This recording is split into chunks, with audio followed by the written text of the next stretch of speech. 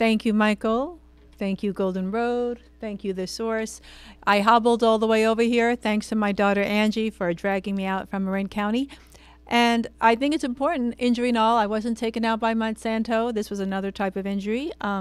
It's important that I show up because I resonate with just about what you all are saying. I resonate with that, and that's why I'm here to kind of bring this all together. And what I've learned after doing over 45 talks since that book came out a year ago was that it's not how many of us shows up, it's who shows up. And don't underestimate the value of what 1, 2, or 3 committed people can do, especially when you activate the mama bear. It's my secret weapon. Usually the goal of my medical practice is to piss off as many women as I possibly can, and the effects are phenomenal. So there is so many. I came to talk about something today, but hearing everyone speak, I thought I would try to maybe tie it all in. What I'm hearing people speak about, glyphosate in your ditches. I didn't know that was an issue. The copper issue, health-wise, very significant. Glyphosate, Roundup, GMOs, glyphosate, Roundup, a big issue. And certainly what you just heard about 5G, I've been alarmed myself about 5G. There are tremendous parallels between what happened with GMOs and 5G, especially in terms of industry lies, just outright collusion, lies, and orchestrated attempts by, not attempts, successful maneuvers by industry, how to bamboozle us. It's just quite incredible.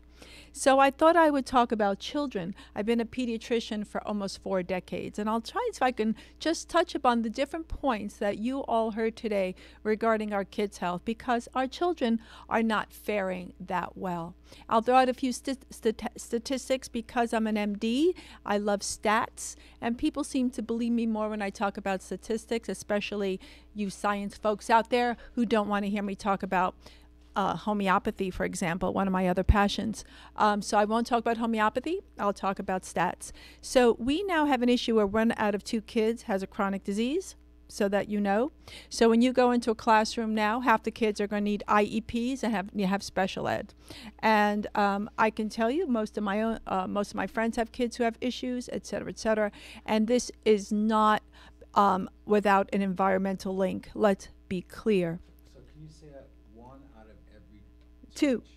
Right, 51% of American children now has a chronic disease. And for those of you who don't know, what a chronic disease means is a disorder that's been around for more than 3 months and is not curable, but curable by allopathic or Western medicine. For those of us who are integrative practitioners, my colleague and friend Dr. Lewis here, we do have other ways to heal chronic diseases, but I'm just going to stick to what's reported in what we call Western medicine or allopathic medicine.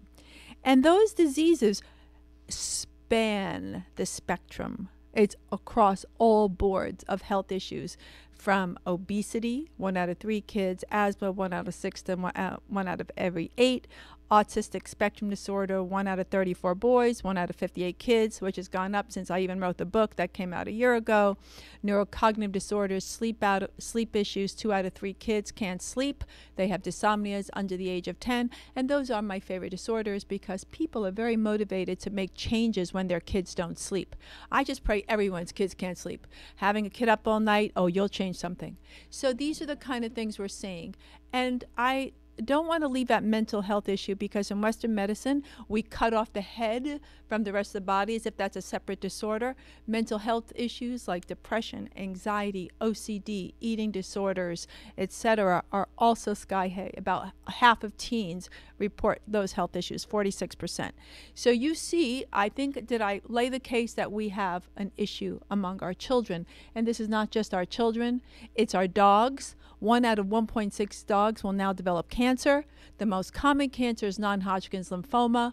My own last dog died of non-Hodgkin's lymphoma, and the reason why you and I know why that is, because that is the leading tumor associated with RoundUp. And Mr. Dwayne Johnson, our hero, unfortunately has a very aggressive form of non-Hodgkin's lymphoma. And since Mr. Johnson's case came up, there's been about 9,000 lawsuits filed against Monsanto, now Bayer. So this is changing. So anyway, I can go on and on, but I don't want to talk so much about, I think you all get the picture that our kids have some issues, right? Our dogs, the wildlife, the bees, we're in the web. I don't need to preach that to this crowd. I think we all get it here. So we got a health issue. So how did I get into this? I got into this as an unwilling activist. I am not an activist by nature. I'm just a feisty New Yorker. I'm just a sassy pediatrician. But I was roped in by one of my moms, a parent from my old practice, and these gals in a kitchen in Marin County were stopping the spray against the light brown apple moth that was going to take place along the entire coast of Northern California around 2006. And one county got sprayed, Monterey. And these gals stopped the spray. And I say these gals, and it wasn't me. I just kind of sat around and drank organic coffee. They were amazing cooks. I ate really well. And so, but during that time, they said they stopped the spray, and I just kind of went along for the ride. And they said, Michelle, what do you think about GMOs? And I didn't really have a thought about GMOs. I'm embarrassed to think about that now. GMOs have been around since 1996. I didn't know a damn thing about them. And I said, I'm not thinking much. And one of the moms, Lisa, pointed me to Jeffrey Smith's book. And I read Seeds of Deception. And that's what opened my eyes into the journey of relating to this plethora of chronic disease in our children and understanding the link between chronic disease in kids and the effects of GMOs and their associated pesticides, which are glyphosate-based herbicides. You don't eat a GMO alone without its associated herbicide and effect on our kids' health. So I want to go into a little bit about what these things do and the effect on our health and how that ties into this water issue, because I really want to keep it germane to what the topic of this show is the contamination of the water and what's happening here, not just here. Oh my gosh, there's so many counties now in California. So glyphosate, which is this ubiquitous, very simple glycine-containing molecule. When you look at the chemical structure, it's like you've got to be kidding. This little thing does all this damage? Yes, indeed. It's very physiologic looking. It contains glycine, N-phosphoenolmethylglycine. I know more about this molecule than I know about things that I really should be studying, but I know a lot about glyphosate. And what this incredible molecule does is, well, number one, it's an antibiotic. And Monsanto Bayer patented as an antibiotic in 2010 as an antiprotozoal patent. And when I read the patent, because I have a tight sphincter, and I went back and looked at that patent, I said, what the hell does this stuff do? What it does is not only kill off protozoa, but Monsanto touted it as an antibiotic against strep, staph, every pathogen, even malaria. Every pathogen you can possibly think of was going to be helped by glyphosate as an antibiotic. So you would think, based on that we would have studied the effect of glyphosate on the human microbiome. That is the collection of organisms that make up your gut. Your gut is made up of bacteria, viruses, and yeast, and they work in a community called the microbiome, the mycobiome, and the virome. And it's a very complex interaction because, in fact, we are mostly microbial in origin, anywhere from 1:1 to 10:1. It just depends on the individual. You want a big, robust community of microbes in your gut because they are the basis for your health. Do not underestimate the value of microbiome. Love your gut bacteria. So this glyphosate, no studies, no human studies on the effect of microbiome, but one may be coming out. Our friend here in the audience may know a little bit about that, but that literature is going to be emerging very shortly. It's being studied and it's going to be published pretty soon. So, and the results are showing that yes, indeed, glyphosate affects the human microbiome, and RoundUp makes it even worse. Understand that glyphosate is bad, RoundUp is worse. So we all clear on that. Same thing, aren't they? No, good question. I didn't even plant you in the audience. So glyphosate and no, they're not the same. So glyphosate is the main ingredient in over 700 formulations, RoundUp being the most popular. What every company does, whether it's Bayer, Monsanto, Syngenta, Dow, they add inerts. Now, notice I put my little fingers waving in the air. Those inert are not so inert. For example, in RoundUp has something called POEA, and what that is a surfactant. And surfactants break down fat. And where you have fat is in your nerve cells, for example, and cell membranes, your mitochondria and the cells. So what those surfactants do is break down the cell membrane so the glyphosate can enter the cell and make it yet more toxic. So Roundup has been shown to be way more toxic than glyphosate alone. Most of that work came out of France by Dr. Gilles Seralini, and boy, he was raked over the coals, but emerged triumphant. He's one of the biggest proponents that Roundup is way more toxic than glyphosate. But be clear, glyphosate in itself is not benign. So number one, it's an antibiotic. Number two, it's a metal chelator. That means chelation means it binds minerals like copper, zinc, magnesium, chromium, and all those cobalt, all those essential minerals that you have in your body. And the way that this was discovered is when glyphosate was first brought into the market in the 70s. It was invented in 1950, by the way, by a Japanese researcher. It's been around forever. Is that they use it as a metal cleaner. The Stauffer company used it as a metal cleaner.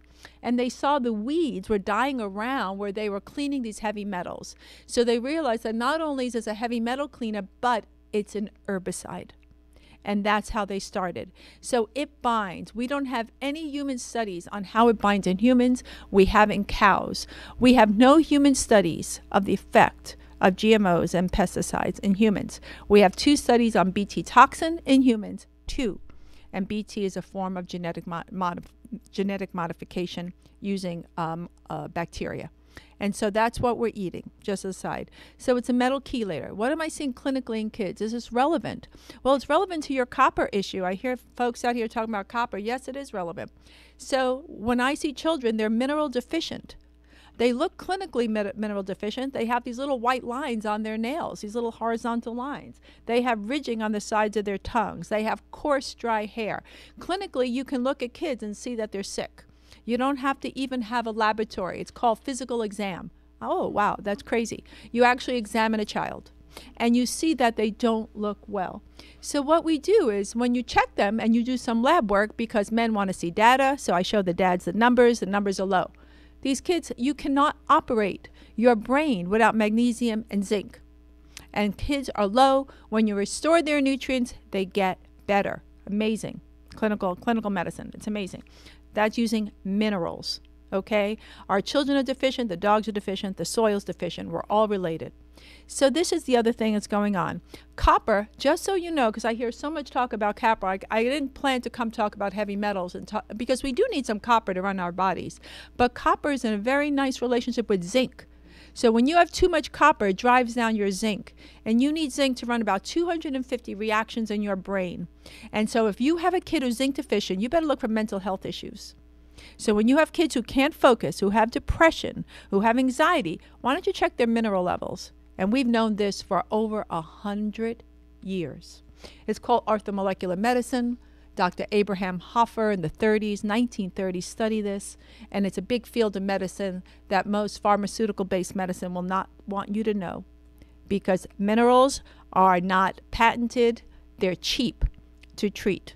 1 bottle of minerals will cost you about $8, last you about 2 months, right? You know, I won't go down that road. You don't want to take me down that road. No, this is not conspiracy theory. That's just reality. Is there a way people can get their minerals tested? Ooh, indeed they can. I think after I speak, I'm going to let Dr. Lou talk about it, because she is a freaking master with the oligo scan. Oh, my God. She did mine. Not pretty. Thank you, Dr. Lou. I'm a work in progress. I'm always working on my own health. But, yes, we work on this together. A couple more things that glyphosate will do, and then I'll move on.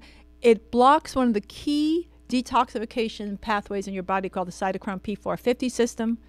So we can't detox. Our kids are toxic. They can't detox. They already have diminished detoxification. And GMOs also reduce their ability to detox by reducing something called glutathione, the master antioxidant in their bodies. Separate research, separate stuff. I don't want to go into the GMO pathway. I want to stick to glyphosate and Roundup, because I think that's really relevant right now to your show, what you folks are doing and what we really need to focus on. You heard about the carcinogenic issue. It was labeled by the World Health Organization as a class 2A carcinogen. It would have, which means probable, it would have been an absolute carcinogen, except they didn't study it in humans, just animals and rats. And that's why it's a 2A and not a class 1 carcinogen. If they had done the human studies, they would have shown that it was also a carcinogen in humans as well. I just wrote a paper, The Effect of Pesticides on the Microbiome and the Link to Childhood Leukemia. It's going to be out on my website, www.gmoscience.org, and you're not going to find this anywhere else. We referenced over 25 articles in that. We publish twice a month, my little brilliant group and myself, bringing out the best literature on pesticides, GMOs, and the effect on health. And we are totally underfunded volunteers. We're a lot like your group, Michael. We don't get a lot of money, and we're on a shoestring budget, but we have some of the best people in this field working on this topic. You're not going to find the effects of GMOs and pesticides on health just about anywhere. And this is a travesty. Other things that glyphosate does, as if that's not enough, and this is based on the work of Dr. Samsel and Dr. Seneff, and they've taken some heat too, is that glycine, which is one of the major components of collagen, which makes up your musculoskeletal system, swaps out with the glyphosate. So you may be having a substitution of glycine in your collagen with glyphosate. And the reason why that's a problem is it can cause musculoskeletal issues. And when you examine children today, they're doughy. Have you felt a kid recently? Go feel a kid. And they are absolutely doughy. Their musculoskeletal system doesn't feel robust. And so this is something I've wondered about. Whether it's true or not, I don't know. Where's the data? I'm just going a lot on anecdote, and I'm honest about that. I say when I know something, I say when there's science to back it up, and I say when this is just clinical and anecdotal. But after doing this now for 12 years, I've been on this road. I have over 5,000 anecdotes. How many anecdotes do you actually want? 20,000, 50,000 anecdotes. I have a lot of anecdotes. So I see something once, I see it twice, I see it 3 times, and I know I'm onto something. And this is called clinical acumen. It's called clinical experience. So that's what the problem with the glyphosate is. And you heard a little bit about copper and the zinc balance that I'm concerned about in your environment. And the last thing I want to touch off is regulators only measure high doses of glyphosate. And we now know that dose does not make the poison, that you have an inverse curve at the bottom of very low levels of glyphosate. Actually, the best study I saw was on RoundUp. So it kind of goes like this. There's a curve, right? X, Y. My daughter would be so proud. I remember those linear graphs. But look, going right up, more glyphosate, more toxicity. Let's use RoundUp, more toxicity. But at the very bottom, there's an inverse U where there's toxicity at very low doses. And those are doses where parts per billion, where your endocrine system work. And Michael Antoniou and his group out of King's College in London showed that 2 parts per billion of Roundup, that is way lower than anything we're eating, caused, not correlated, caused something called non-alcoholic fatty liver disease in adults, in rats. Now, we happen to have an epidemic now of non-alcoholic fatty liver disease in adults. 1 out of 4 people, according to the American Liver Association, has non-alcoholic fatty liver disease. They're blaming it on the fructose because we're all eating this high fructose corn syrup. But is it the fructose or what the fructose comes from? It comes from corn. Corn is genetically modified and it is sprayed. You do not eat corn that's not organic, that's not been genetically modified. About 96% of corn now that's not organic in the U.S. is genetically modified. So if it's not organic, it's genetically modified. So this liver issue is silent. And it goes on to develop non-alcoholic steatohepatitis, which then goes on to cirrhosis. Kids have it too, especially obese children. And they already have the NASH, the non-alcoholic steatohepatitis, which is the more advanced form. It was out of an Italian study. We get a lot of our information out of Europe because Americans are not allowed to research a lot of these issues here because science and universities are owned by big agribusiness. You were talking about Bill Gates before? They own Cornell. Now they're getting into Harvard. Purdue owned. Davis owned. These are owned. They cannot produce research that doesn't align itself with the big agribusiness that's funding them. You don't bite the hand that feeds you. So their research gets shut down. Scientists have been, we are silenced. If you want to watch a good video, we produced a video about this on our website. Feel free to take it and use it. And it links what we find to tobacco industry.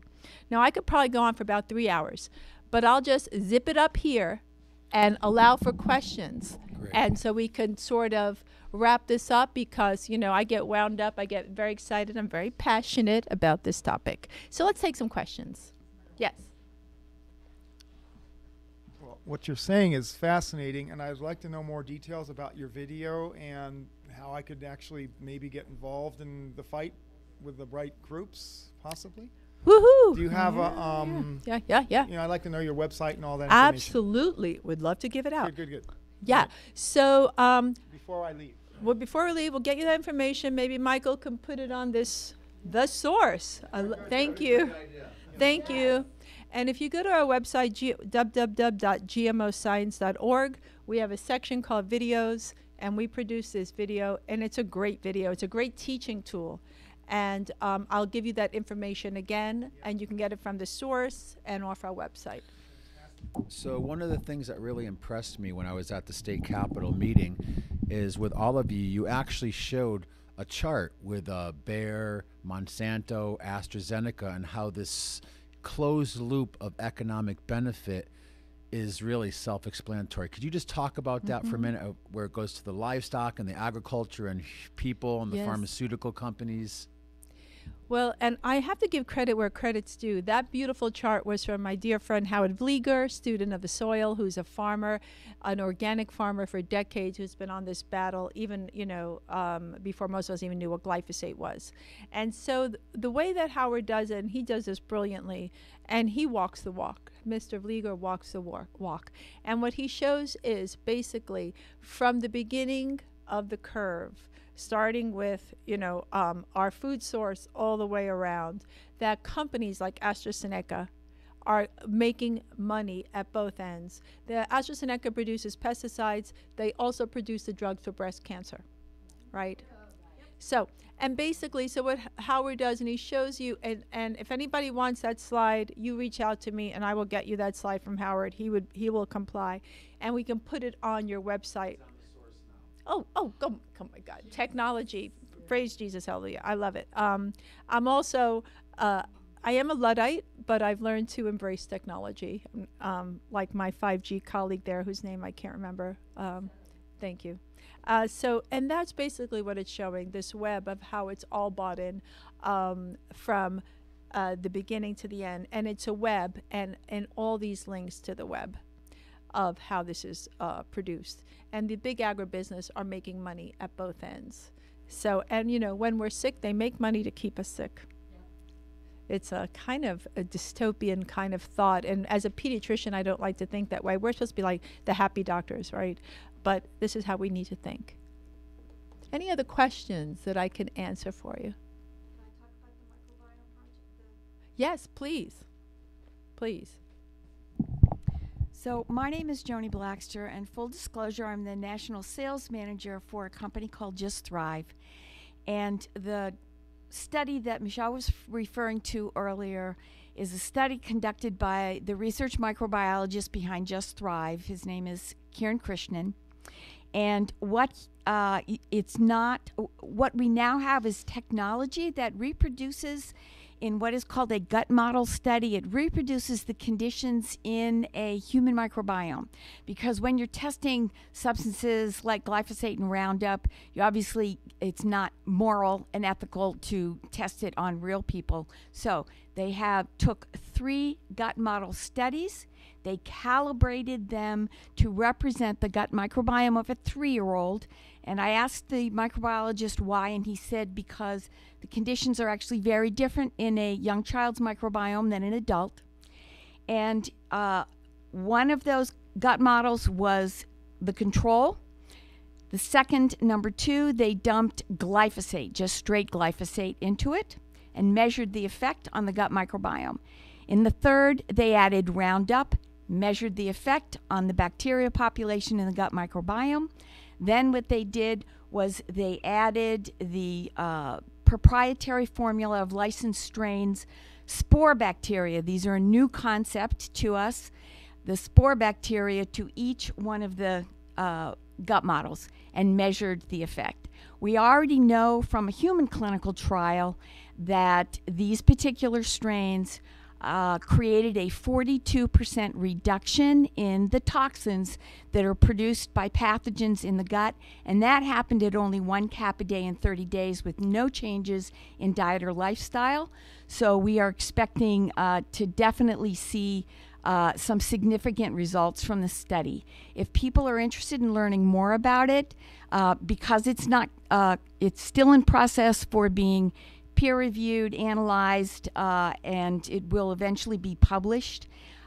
Once that happens, those results will be listed on the Just Thrive website, which is thriveprobiotic.com. If people have any other questions about that, I am going to be in a lot of interaction with the microbiologist in the next couple of months, and I'm going to be completely picking his brain about it.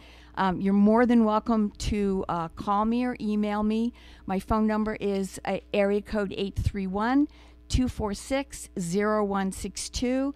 And my email address is Joanie, Joanie, Blackster, BLAXTER, .rep@gmail. So this is probably the most exciting thing that I have ever been able to be personally involved with. So I'm happy to talk about it with anyone. And Michelle is in a few days, I believe, in less than a week, going to be in a phone conversation with the microbiologist about the results we have so far. Thank you. Thank you. So I think I'll wrap up with a couple things that you can do on a positive note, because Michael, I really like what you're saying here is Dr. Doom and Gloom, no thanks. Let's be part of the solution, because, you know, this stuff can be pretty depressing. So one, I mean, eat organic. I think everybody gets that. Two, you need to give your gut a plentiful of bacteria, certainly either in the form of probiotics, spore biotics, fermented food, and or all of that. Fermented food does work. Even I'm no Martha Stewart, even I had my hand at fermenting, and I actually did okay. So yes, ferment. That's what I tell people to do. Tell people get a water filter, and I do tell people to take the shoes off at the door, even though my house, I can't get people to do it except me, and then I walk barefoot on all their crap. But the reason why that's so important is because the most toxic thing in your house is your house dust. That's right. The biggest source is pollution and house dust. And house dust has been shown to have high levels of tons of toxins and toxicants. And so just by taking your shoes off, you reduce the toxic load for yourself, children, and your pets. And having had 3 dogs now with cancer, I'm very sensitive to this issue, but this is indeed true. So those are kind of simple things that you can do at home. I used to tell people, put your money where your mouth is and just shop organic. That was enough, but that is not enough anymore. And so we all have to be part of the regenerative movement, and I think we all have to take a stand and do something, no matter what it is. Thank you.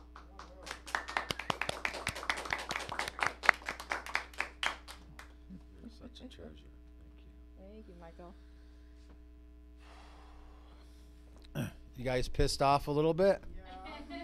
Are you inspired a lot? There's hope. Yeah. Hi, I'm Carmen, and I just wanted to remind people that 4 out of the Monsanto 8 that were arrested on October 15th at Monsanto Woodland for protesting. Our arraignment is coming up on the 22nd of this month, so please give us all the support that you can. Thank you. Great. All right, so we have one last speaker. I know we've gone a few minutes longer.